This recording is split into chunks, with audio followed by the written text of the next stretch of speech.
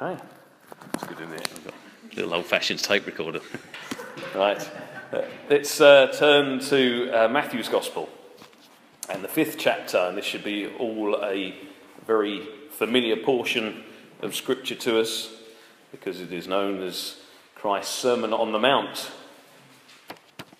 And we'll read from the first verse. Now when he saw the crowds, he, that is Jesus, went up on a mountainside and sat down. His disciples came to him, and he began to teach them, saying, "Blessed are the poor in spirit, for theirs is the kingdom of heaven.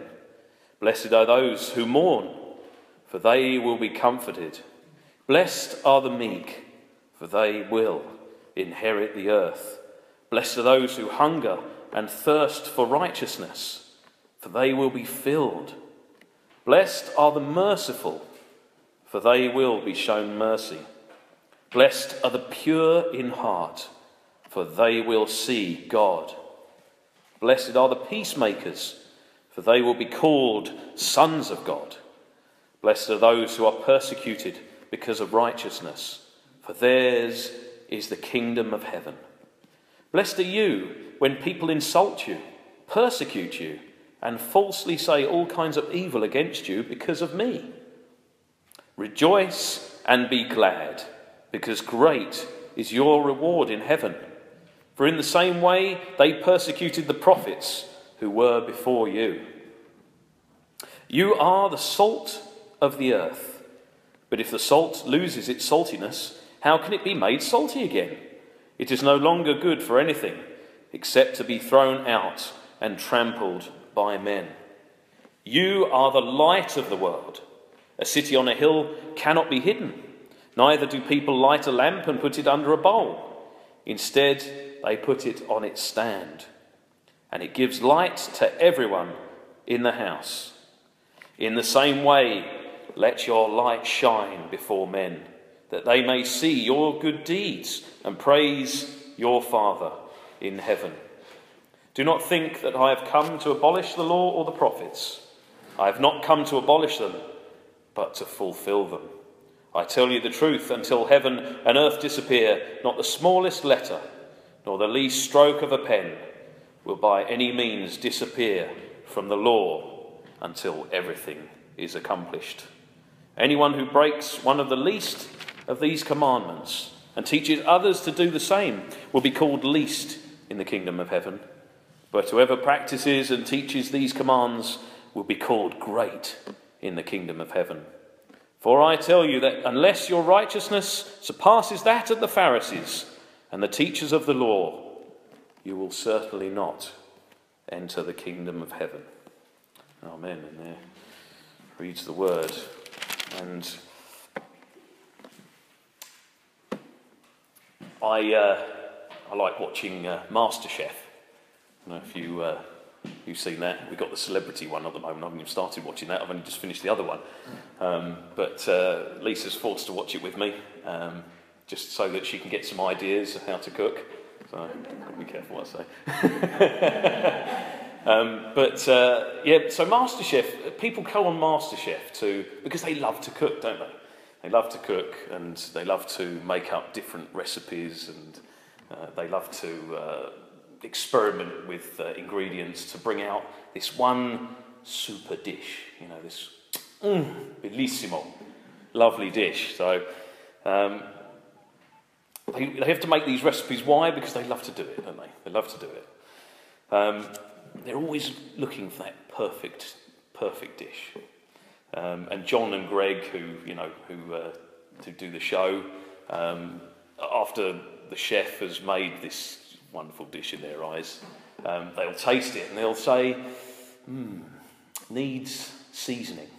It needs a bit of salt, a bit of pepper. Grandma loved salt. She absolutely loved salt. She used to whack salt on everything. And Lisa's going that way as well. She loves salt. You've got to have salt and vinegar on your chips. So salt. And here this morning we're looking at this passage in the Sermon on the Mount, and the title you have there is Salt and Light. And the Lord Jesus says, "You are the salt of the earth.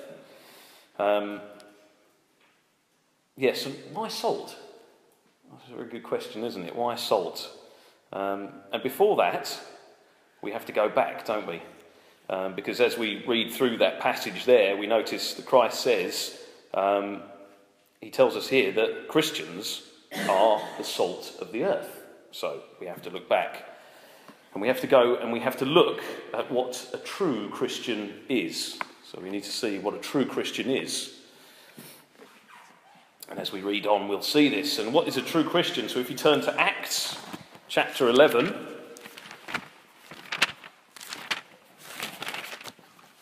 Acts chapter 11 and verse 26, we see here that then Barnabas went to Tarsus to look for Saul, and when he found him, he brought him to Antioch.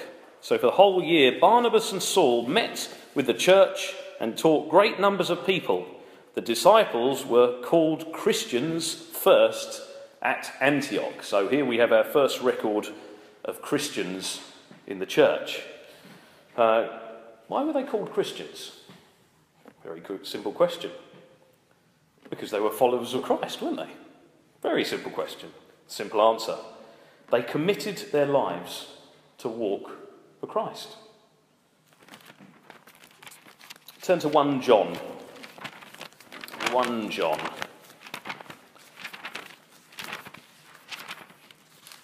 And in 1 John, and chapter 2, verse 6, we read, "Whoever claims to live in him must walk as Jesus did." Oh, there it is in Scripture. Whoever claims to live in him must walk as Jesus did. Dear friends, I'm not writing you a new command, but an old one, which you have had since the beginning. This old command is the message you have heard, yet I am writing you a new command. Its truth is seen in him and you, because the darkness is passing and the true light is already shining. Anyone who claims to be in the light but hates his brother is still in the darkness. Whoever loves his brother lives in the light, and there is nothing in him to make him stumble. But whoever hates his brother is in the darkness and walks around in the darkness. He does not know where he is going, because the darkness has blinded him. I write to you, dear children, because your sins have been forgiven on account of his name.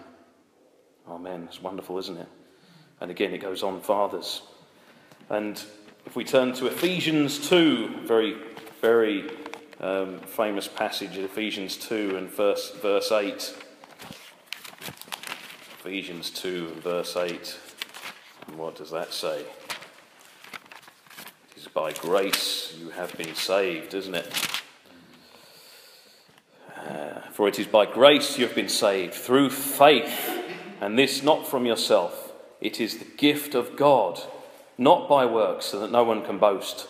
For we are God's workmanship, created in Christ Jesus to do good works which God prepared in advance for us to do.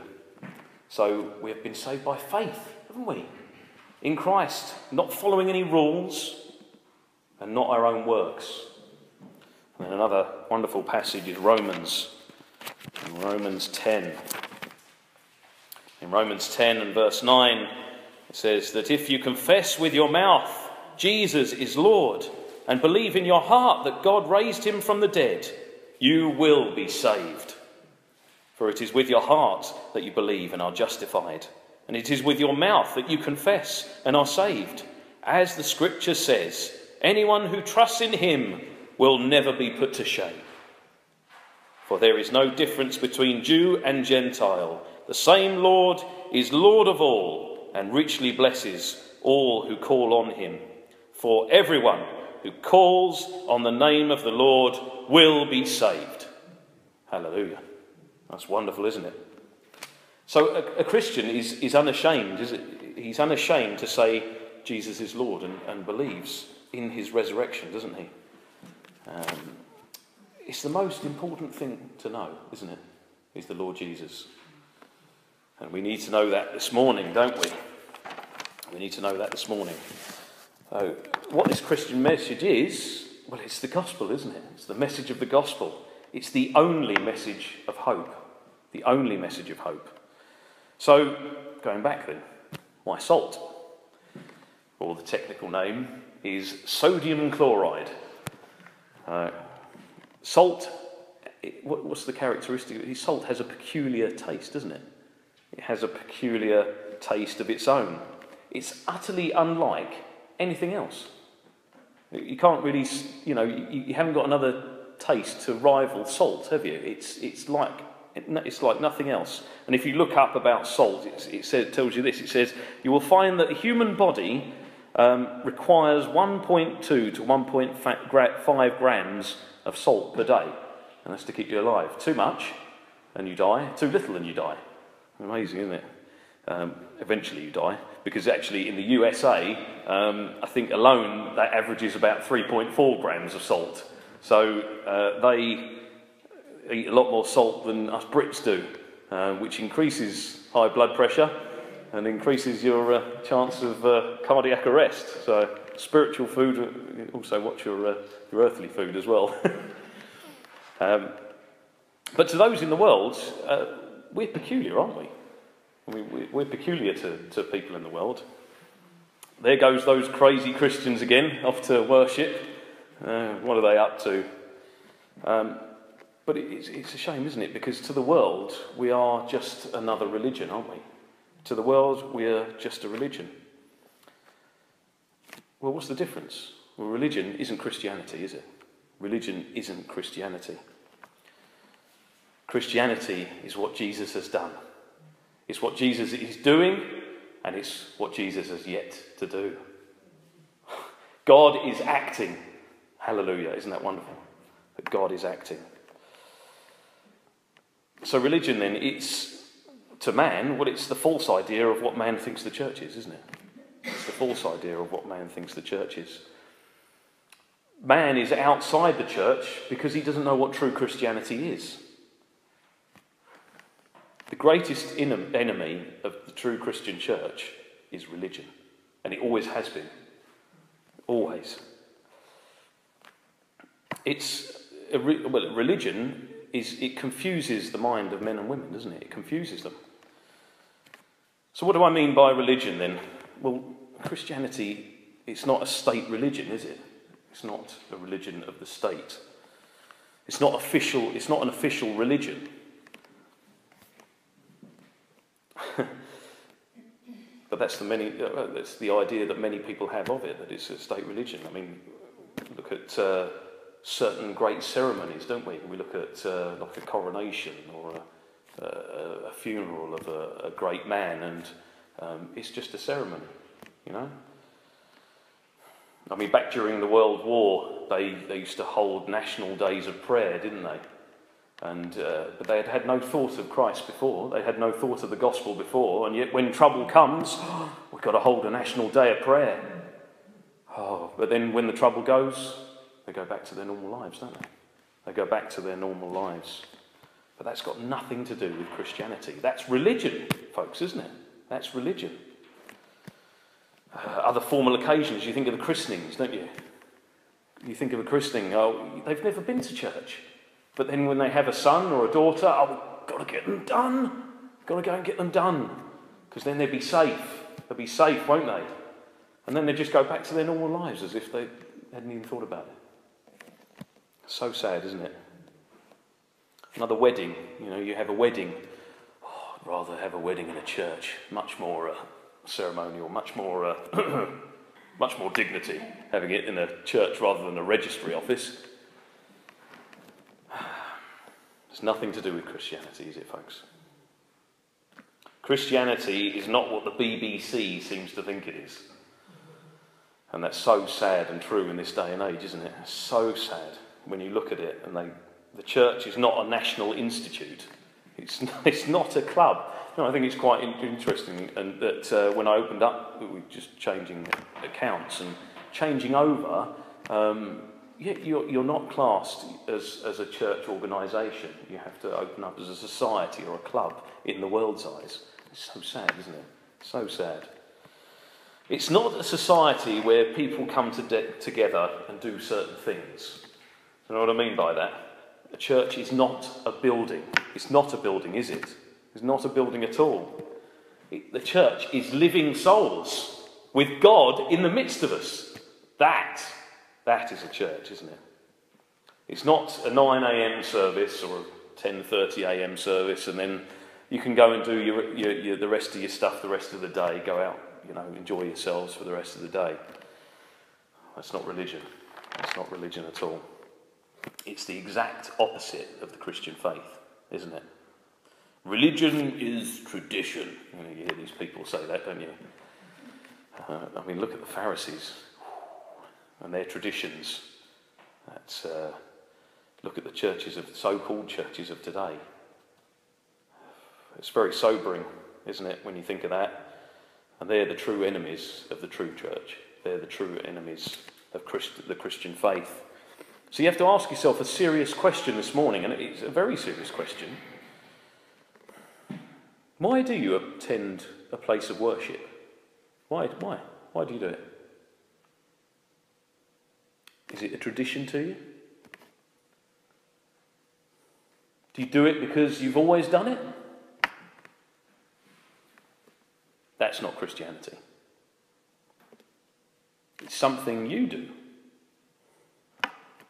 Something you do. You're following your tradition. You're doing your duty. You're doing your duty, aren't you? You going to church, you hope it's not going to be too long. We've heard that so often, haven't we? You felt nothing. You've gone, you felt nothing. It's a lifeless service. There's no life there. Miserable singing.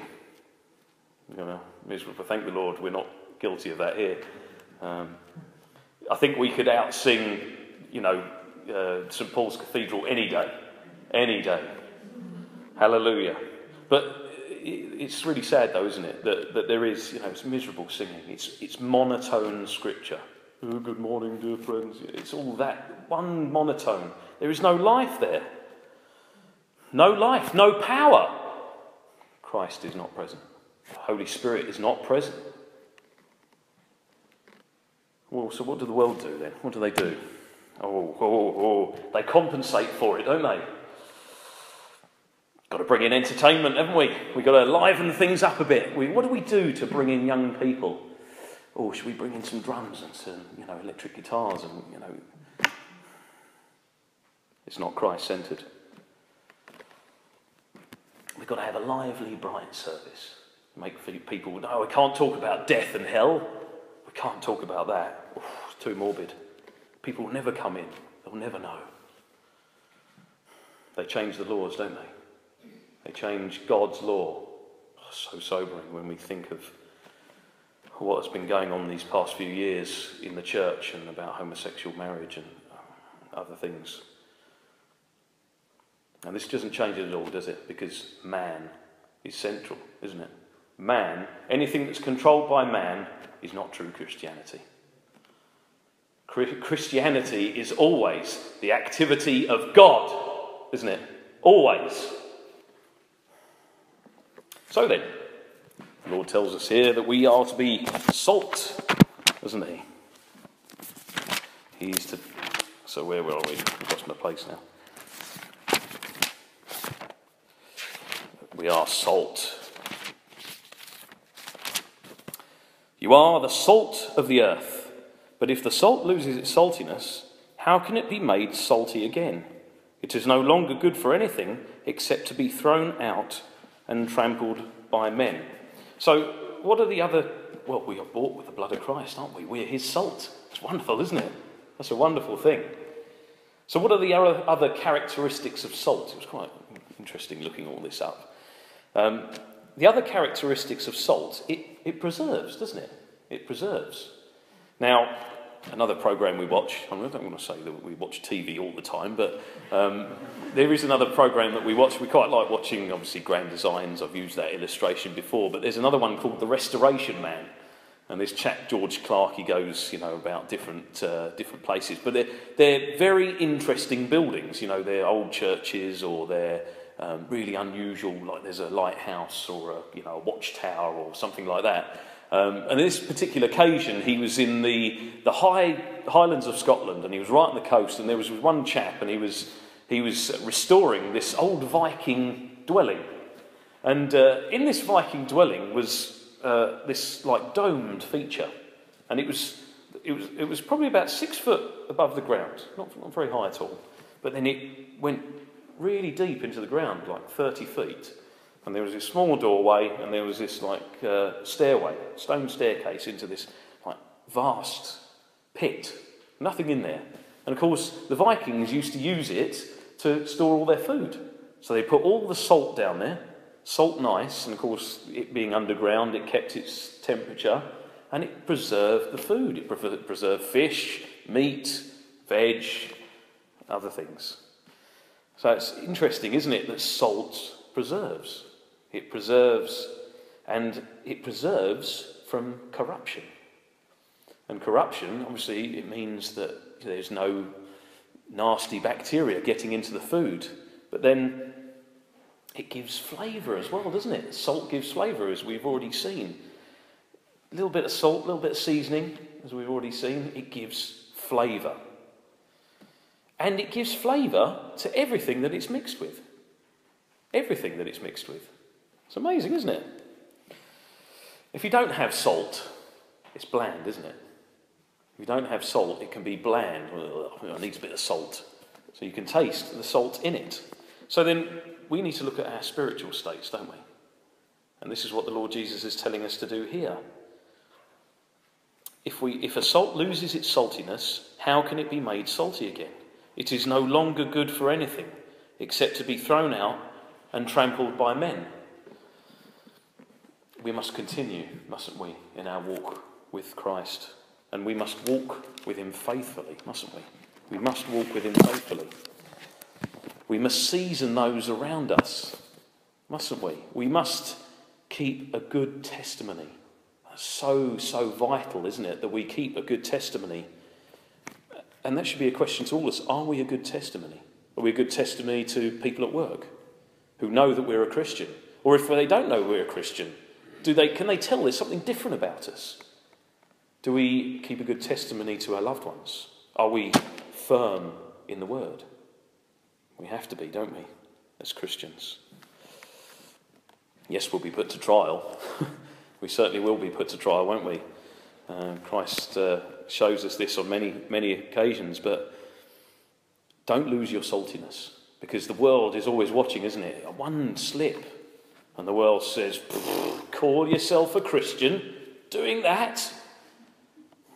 So true, though, isn't it? So true. Just one slip. So then, just as salt preserves, we must preserve the word of God, mustn't we? We must be faithful in it. We must be faithful in it. Otherwise, the world tramples us, doesn't it? It tramples us underfoot. So secondly then, the Lord tells us that we are the light of the world. That's wonderful, isn't it? You are the light of the world. Well, why? Well, a lovely passage here is Isaiah 9. And you should know this. The people walking in darkness have seen a great light. On those living in the land of the shadow of death, a light has dawned. Hallelujah. Christ gave us light, didn't he? He is the light of life. Hallelujah. He is the light of life. Now, of all things created,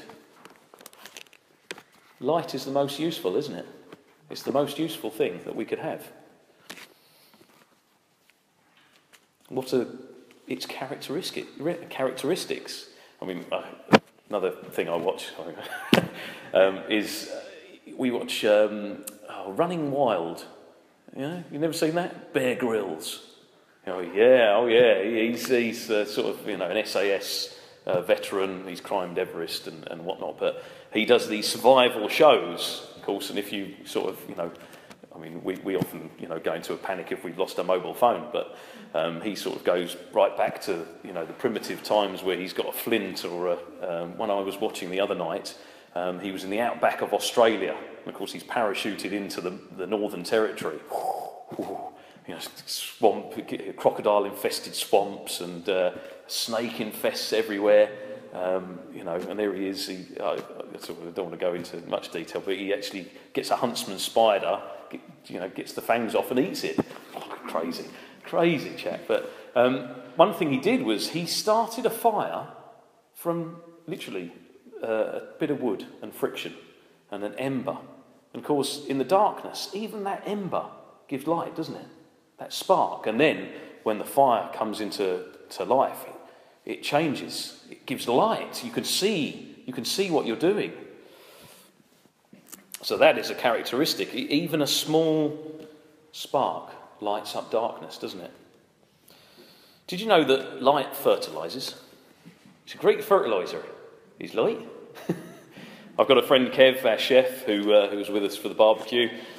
He's been growing chili plants, and he's a sort of stay-at-home dad, and he's growing lots of things. But he gave me 3 chili plants. He gave me jalapeno pepper, he gave me cayenne pepper, and he gave me a Scotch bonnet.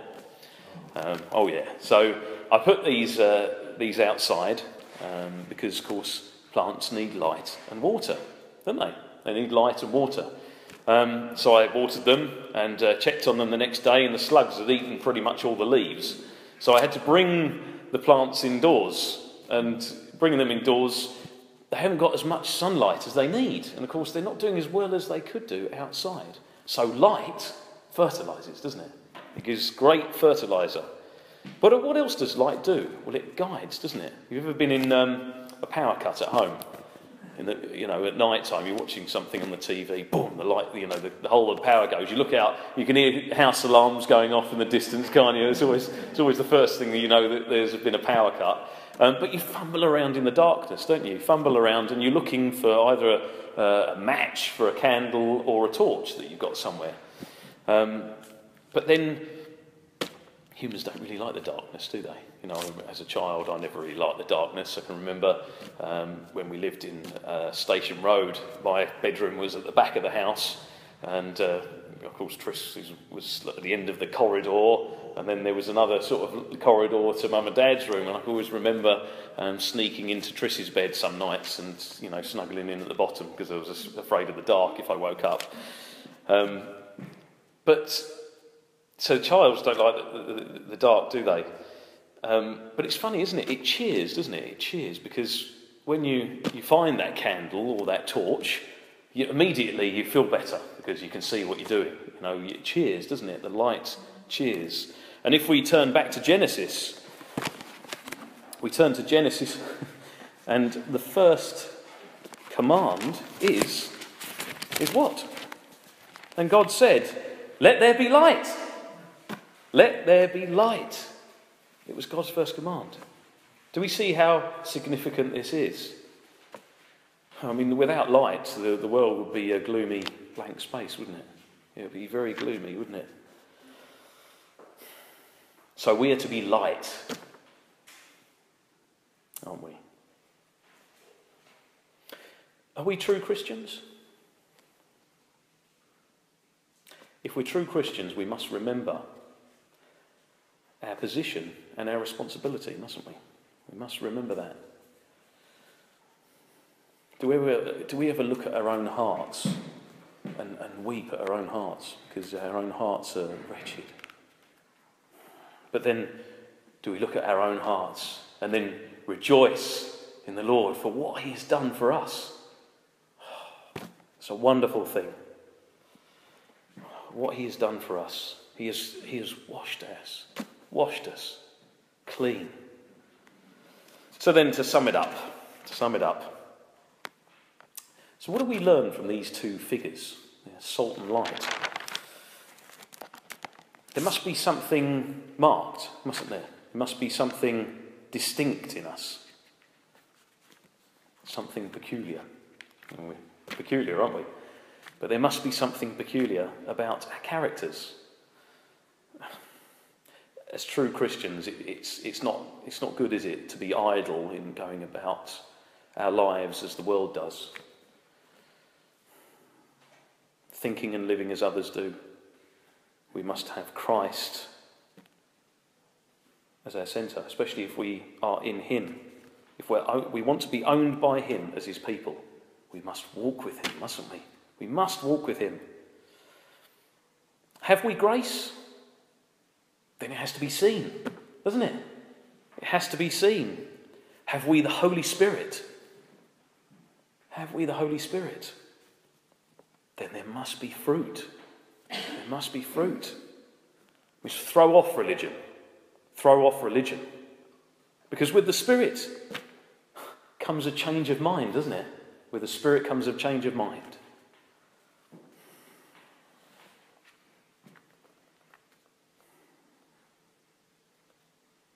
There's a difference between us and the world, isn't there? There's a big difference. A big difference. Because we have life. We have life. A true Christian is something more than being baptised and going to church, isn't it? Salt and light imply that true Christians have a change of heart, don't they? A change of heart. David says, doesn't he? Create in me a clean heart, O God, and renew a right spirit within me. A change of life for Christ. And that should be shown as a life of faith, isn't it? A life of faith. And faith that's put into practice. Faith that is put into practice. Must we dare to be singular? Well, as Christians, we don't like being scorned by the world, do we? But that is our mission for us. Because we are going through the narrow road. We are going through the narrow road as Christians, if we mean to be saved. So this morning, are you coming to church as your duty? Or have you seen your sin? Have you seen your sin? Have you seen your need of a Saviour? Do you love him? If you love him this morning, then come to him. Because all who call on the name of the Lord shall be saved. And that is wonderful, isn't it? Wonderful. Amen. Amen. So, our final hymn, and it actually happens to be one of my favourites as well, but it is about the Christian walk and our pilgrimage, and it's 788, Who Would True Valour See. 788.